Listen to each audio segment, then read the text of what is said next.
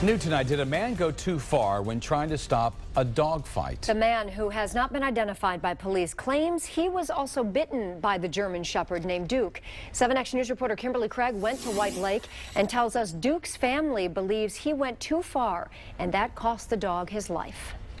He's just not there anymore, and it's just an empty, sad feeling, like my dog's gone. To Craig McElmurray, his dog Duke, a 9-year-old German Shepherd, was like family. But just before noon Tuesday, we're told Duke got out of the backyard and headed to a pit bull that lives next door. His owners had him outside on a leash, and police say Duke and that dog were fighting when a friend of the neighbor hit Duke with a baseball bat. My dog was on the ground, and he was beating him.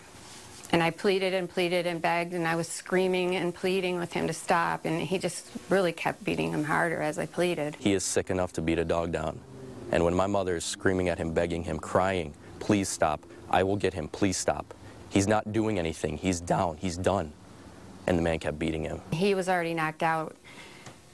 Stop beating the dogs, please stop. I wanted to just drag, I could have saved my dog at that point, but he just kept beating him and pounding on him with a metal baseball bat. According to Duke's family, he and the neighbor's pit bull have a history of aggression. The 2 male dogs have been in 2 previous fights, and they try not to let them out at the same time. But there's not much to the fence to keep Duke contained, and he jumped out. The man who hit Duke with the baseball bat tells police he only hit him twice, but Linda says it was more like 24 blows. This man at this point was acting like an animal. You know, he wasn't acting like a human. White Lake police are now gathering information and evidence that they will forward to the prosecutor, and it will include examination results of Duke's body that may show how many times he was hit by the bat. The potential wrongdoing is going to be possibly if the gentleman that was swinging the bat, either he was protecting himself or his dog, or if he went just a little too far. That's what we're going to be wrestling with. In White Lake, Kimberly Craig, 7 Action News.